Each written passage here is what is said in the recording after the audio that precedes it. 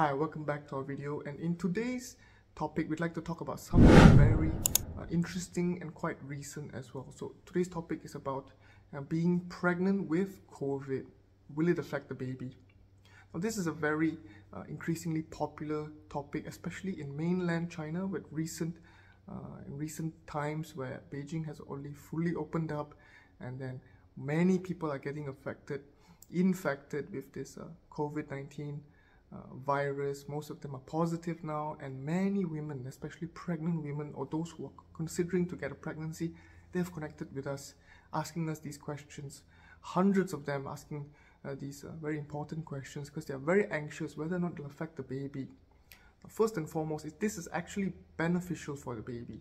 So if you are already infected with COVID-19, if it shows positive that you've been infected, you're experiencing symptoms, coughing, sneezing, fever, these are all the typical symptoms of COVID-19, the loss of taste and smell. And if you're carrying a child, it's natural to be worried. However, it's actually beneficial because if you get infected, what happens is that you will develop these antibodies. And as we know, antibodies are capable of transferring from the mother into the pregnancy because they are very small. They can pass through the placental barrier. Very few things can pass through the barrier.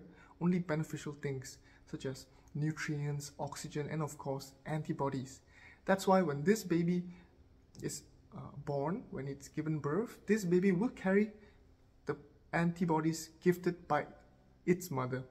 So he or she, this baby, will be carrying antibodies that is transferred from the mother. We call this some form of natural transferred immunity. That's why babies usually in the first 6 months, they rarely do get any type of infection because they have an abundant amount of transferred antibodies from the mother to the baby.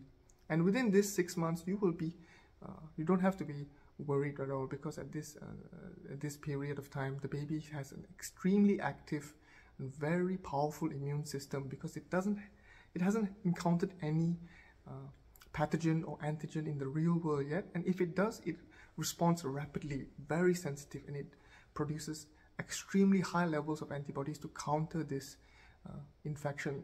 As you may know, why COVID-19 seems to affect elderly people, 60s, 70s, but you never hear it affect babies, infants, those within their 2 to 3 years old, 5 years old. It doesn't rarely affect them because unless this baby has immunocompromised condition, will not affect them severely. They may have some of the symptoms, some of them may have no symptoms at all, but it shows positive. This is all extremely normal, but they respond with this infection very efficiently, rapidly as well because of how powerful their immune system is, and most of them carry antibodies transferred from their mother.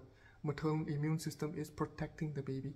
So as you can see, this is actually a beneficial thing. Although you want to avoid the infection, it's completely unavoidable nowadays. It's as common as the flu. So might as well get infected and then transfer this immunity to your child, so he will be much more stronger. And what you can do as the mother who's struggling with this infection, of course you will develop symptoms. We recommend that you increase your bed rest, drink more water, try to take supplements that increase your immune system, such as zinc, because for the moment there is no effective pill or medication that can treat you. So you need to bear with it.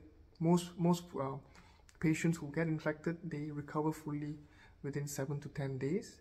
And try your best to maybe get some paracetamol, visit your nearest doctor for some supplements, some form of medication to actually control the fever, because we believe the fever is the most powerful, most detrimental symptom that it affects. But once you get through this, you will be fine and your child will thank you for that. So I hope I've answered this inquiry, this anxious question that we get a lot from our patients, and I'll see you in the next one.